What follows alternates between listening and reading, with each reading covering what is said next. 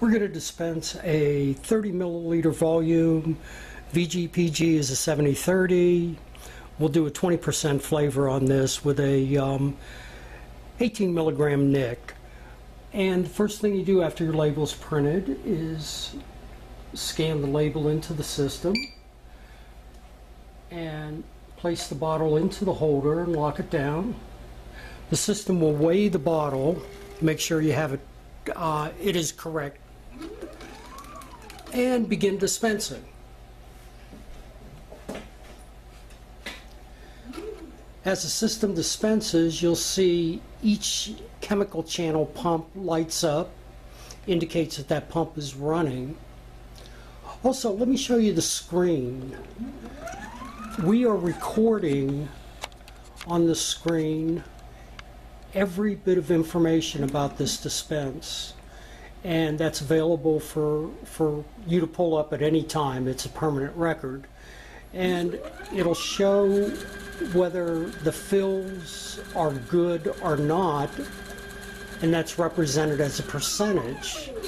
So it'll show a 97% out of 100% or 100% out of 100% accuracy. It's something very handy and very important as far as the FDA is concerned. And going back to the system,